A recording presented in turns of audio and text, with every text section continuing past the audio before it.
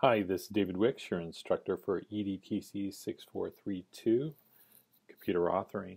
And in this screencast, I want to just share briefly with you why I'm asking you to share the specific URL to your blog post when you submit your post for each of the modules. The main reason from my perspective is it streamlines the grading so that if I can have you do this from the beginning, then I'll be more efficient in getting you feedback on your blog posts. Once everyone understands what you're being asked to do and why, I'm confident that Module 2, Module 3 will all be on track, and it'll go really smooth. But I do understand for those of you that are struggling a little bit with what I'm asking, I'm creating this screencast to help you understand that. So I'm here.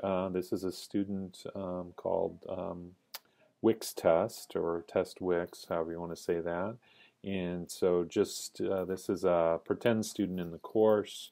So just logged into Canvas and can see that there are some announcements I need to tend to. You should always be checking for new announcements. Always be checking any kind of new communication that's going on in the course, as students are asking questions that would benefit you if you read through all these answers. You'll also always see this to-do list and what's coming up, so you can plan your schedule accordingly. And Test Wicks has not done so well in terms of getting his work in, and that's understandable. He's been quite busy with his EdTPA, and so we're going to hopefully get him back on track. And so what he needs to do, he wants to turn in his Module 1 blog post. So he's going to click on that link. That will take him to the place where he needs to submit this. And so it's asking him to copy and paste the link to the website you'd like to submit for this assignment. And that could be more clear, because I really want the specific link to the web page that has the post. And you have an opportunity to add comments, and then here's the rubric that's being used, and so you have an opportunity to look through and make sure you're addressing all the criteria. So we'll assume that that's been done, and now you're going to your blog. You're seeing the URL. It's not on a specific post. And so if you submit this as your Module 1 post, I'm going to do that. So I'm going to select that, copy, and then go to my Module 1 blog post and paste that in, and scroll to the bottom, and everything looks good. And so I'm just going to click Submit Assignment. Okay, so that's been turned in. Now let's go to the course as the instructor sees it. Here I am as an instructor looking at the course, and here's test. I'm going to refresh this here so we'll see test assignment one more time.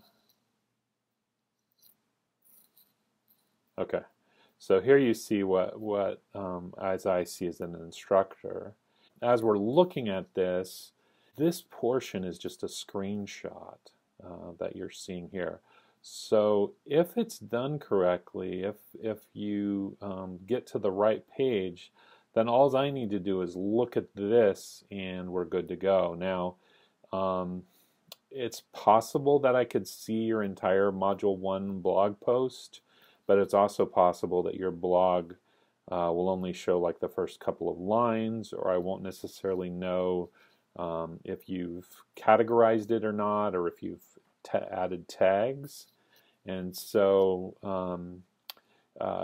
this isn't, for me, it's not acceptable. Now, I do have the ability to click on this link and to view the live post, but as an instructor and as a digital instructor, I'm looking to help my students understand how they can help me be more efficient in my assessment. Again, this is not what we would want in terms of the instructor. What I want to see when I come here is the exact post that you're wanting to share with me, and only that post. so they don't have to go looking for it and maybe discern it from another post if there's two that are somewhat similar. So going back to the student then, now we have the ability to resubmit the assignment. So I'm going to check that link, and it says that it's now overdue. Any new one will be marked as late. Continue anyway, yes. Okay. And just so you know, the late messages are coming because I have a due date for these assignments. And until we get into the flow and everybody understands what's going on, I'm not going to take off for late work. So just be aware of that. I will have some grace early on as we're figuring each other out. You're trying to understand what I'm asking for, and I'm trying to clarify in language that you understand. So here we are back, and I'm going to go back to my blog. So the way that I can get it so that this URL up here is showing exactly what website or web page I want to show up is to scroll down, and if I click on the link, the module 1, the heading for it, that will actually just make it so that up here on top I am seeing the URL that is specifically for that post. So you can see here that all of what I have shared is there, and you can see that it's filed under uncategorized, which I've given some of you feedback. It shouldn't say uncategorized, it should be referring to a standard here. Test Wix, test is going to lose some points there, and it also should have some tags, but by doing it this way I will be able to see, I can see that the person has no tags associated with this post, and I'm seeing the entire post right here. So but this person now, to share this, if I click copy, this is the student again sharing it, and then they're going to go into Canvas, and this is what they would paste in here. So paste that in. It's that whole URL now, and submit that as the assignment. So that's been done. And then if we go back to the instructor view, and we just refresh this so we're seeing the latest version.